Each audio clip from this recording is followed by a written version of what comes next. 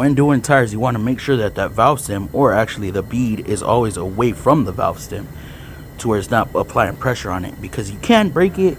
Even though this is a flexible one, we still want to save the sensor. Now we're going to look for the DOT date, and we're going to put that outside unless it's a directional and or asymmetric tire. Now when I'm installing, y'all see how the crossover, it's just going to flop over that sensor.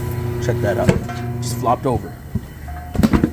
So then I'm going to position the sensor again over here.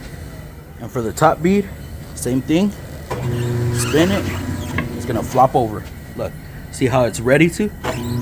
Flopped over. Just like that. And we pump it up to set the bead, which should pop. There we go. There we go, we got 2 beads set. We're good to go.